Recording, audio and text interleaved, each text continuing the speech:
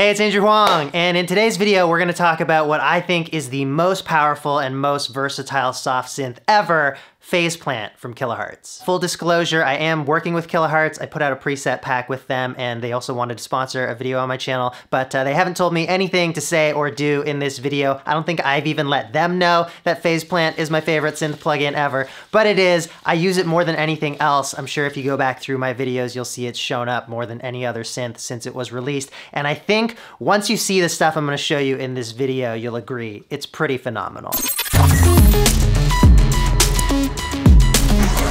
The basic premise of Phase Plant is that you can build your own synth. So a lot of synths have fixed architecture. You know, they might have 2 oscillators, 2 LFOs, 4 envelopes, 2 effects. Phase Plant lets you just have as many of those as you want, pretty much as many as your CPU can handle. So in this generators section, you can add as many sound generators as you want. There's also a couple of basic effects in here and some utilities like for mixing and routing your signals. That goes through 3 different lanes of effects, so you can have 3 parallel chains of effects. And then at the bottom, you can add as many modulators as you want. So envelopes, LFOs, random waveforms. This also takes in your MIDI data from a controller, note pressure and velocity, and then again some utilities here for working with modulation signals. You got 8 assignable macros plus a mod wheel here, and then some general global controls and mixing between the 3 lanes of effects. Let's add an analog modeled oscillator. You got all your usual waveforms that you'd want. You can sync. You can add up to 8 unison voices.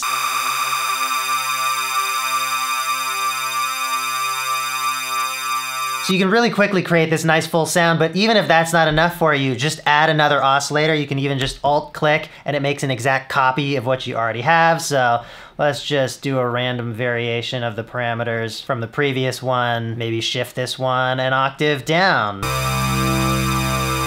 Maybe that high one's a bit buzzy, so I want to filter it, but I don't want to filter the new one we added. So I'm going to press Control or Command to insert something where my mouse is hovering in between them. I'm going to put a filter in and filter the top end of the first oscillator. And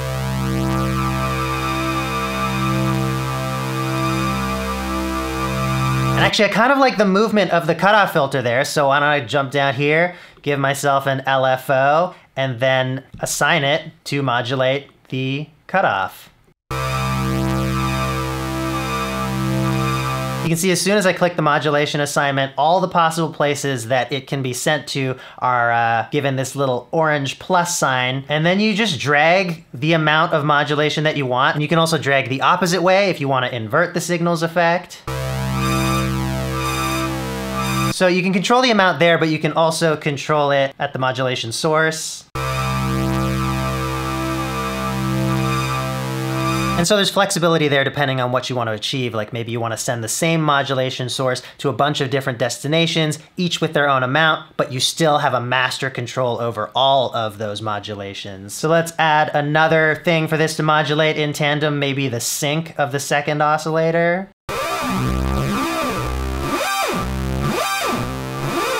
Now, of course, another thing you could do is modulate the modulators. So let's just add another LFO. Let's have that one affect the speed of the first LFO.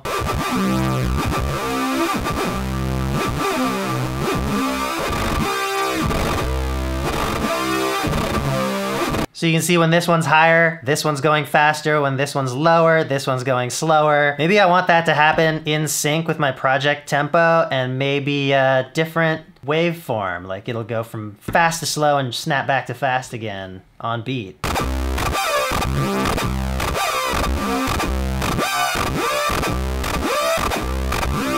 And now let's add some effects to this. I'm feeling like distortion would be fun. Oh, it sounds cool, the octave up. Now, because there are 3 different lanes of effects, you can have a bit of fun with parallel processing. So for instance, what if I add another output here? We have one going to lane 1, which is the distortion. We'll send another to lane 2, and let's add a delay here. And then we'll make sure lane 1 is going out to the master, and then lane 2 can either go to lane 3, which has nothing on it right now, or to the master as well. So there we've got the main signal distorted, but the delay a little lighter because it's not affecting the distorted signal, it's affecting the raw oscillators. Oh, what if we added the pitch shifter before the delay? Shift it down an octave? Up an octave? Well, that's fun. I'm gonna save this patch for now. And let's start a new patch. Now that you have the overview of what Phase Plant is like, I just want to get into the details of how much it offers because I feel like it is a synth that can do anything. So we were using the analog generator before, but you can use noise, different types of noise. I really like this key tracked step noise. Really old school video gamey. There's also this smoother noise. The other two types of sound generators are a sampler, and you can load any sample of your own into here, as well as a ton of stuff that Phase Plant comes with.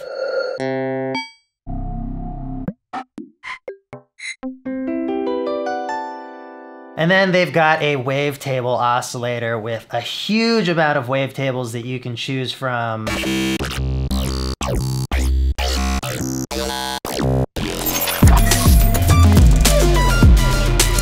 The next thing I want to show you is audio rate modulation because not every soft synth offers this, but let's just add 2 oscillators. And here, anywhere where you see a green modulation point, that means it's audio rate modulation. So I can have the output of this oscillator modulating these points on the first oscillator or even modulating itself. And audio rate modulation, it can just sound really cool and gnarly, and this does remind me of working with like an analog system where you are able to deal with immediate feedback.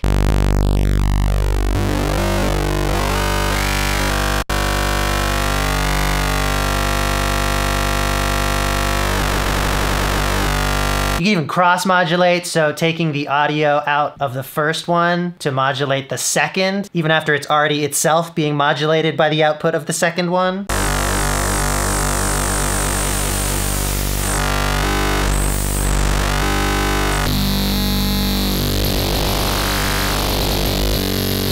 Oh, that's disgusting. Let's envelope that maybe. A few minutes later.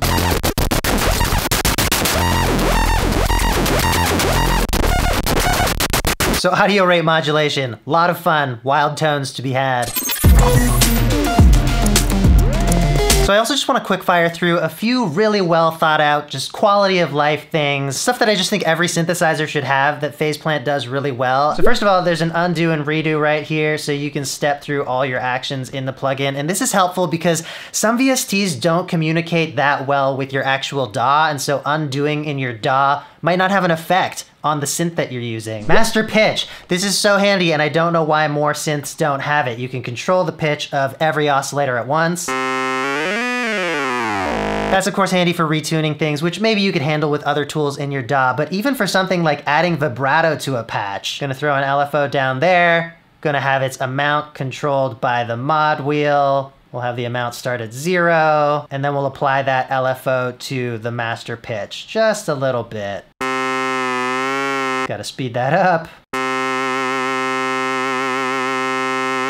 So now as I'm moving the mod wheel, I'm dialing in how much vibrato I want. This is a really basic thing to patch, but it's more complicated on a lot of synths that don't offer you this master pitch control because you've got to assign every single individual oscillator. One thing I love that you've been seeing throughout the video is that there's great visual feedback everywhere.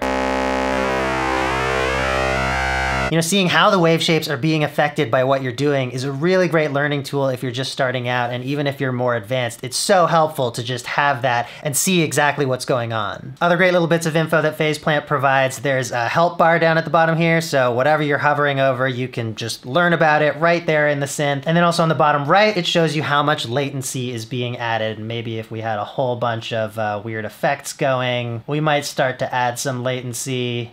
Tape stop only adds 0.1 of a millisecond. Yeah, I guess as you can see, a lot of stuff runs with no latency, and it's just certain devices might require a little bit of look ahead to function properly. Let me show you some of my presets. These are all linked in the description.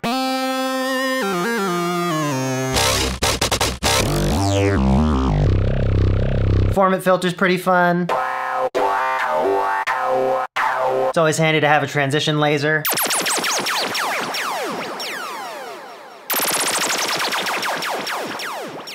Some classic chord stuff.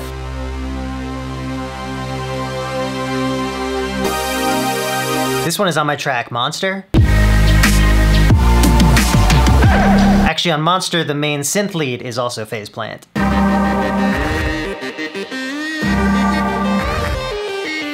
Here's a flute patch that I made.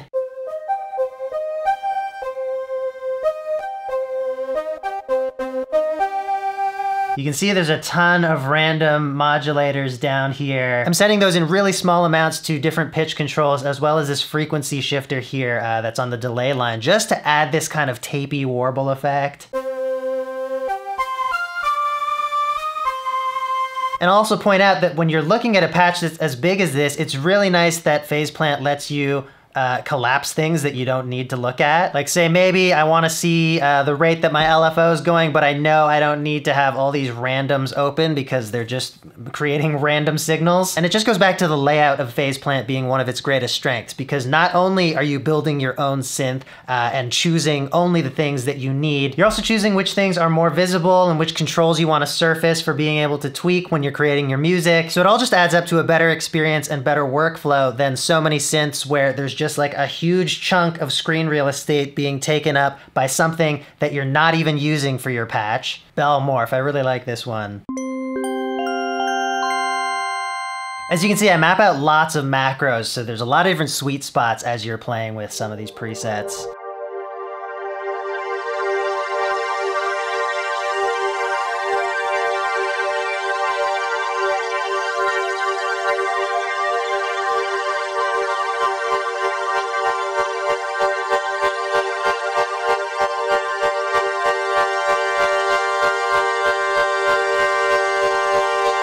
Oh, Dreamy Keys, I love this one. I figured out something interesting with the delays that made it really special. Yeah, so it's two keyboard sounds. They're getting filtered and then chorused, or ensembled. But then in parallel, you have a delay effect where it's being filtered first and then has this nice bandpass motion to it. But that filtering isn't affecting the original key sound. And it's just this beautiful movement as the delays drift away. I guess I've also set up some macros here.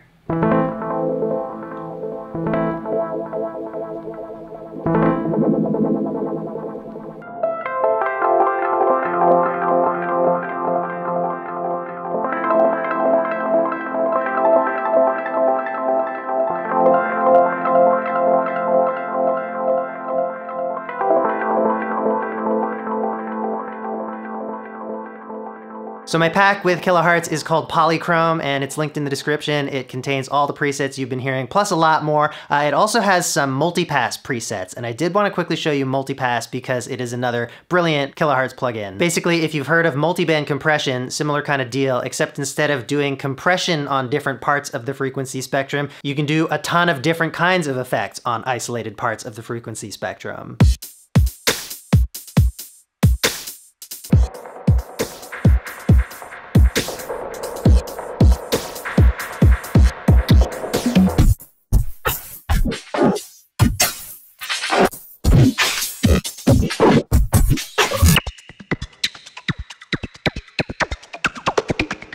I feel like this used to be sort of like an advanced producer trick where you would split a signal into lows and highs, or maybe lows, mids, and highs, and process them differently. One common example would be on bass sounds. Sometimes you would take just the lows and leave them as they were, but then put distortion on the highs, just to bring out a little bit more harmonics there and grit there without making the lows unwieldy to deal with. And of course, it can be finicky to make copies of tracks and EQ them differently to isolate the frequencies, and you have to be really precise about it, or you might run into phase issues. So multipass just makes all that a lot simpler. Anyway, that is today's video. Those are all the reasons why phase plant has been my go-to synth since it came out. Hope you enjoyed, and I'll see you in the next one.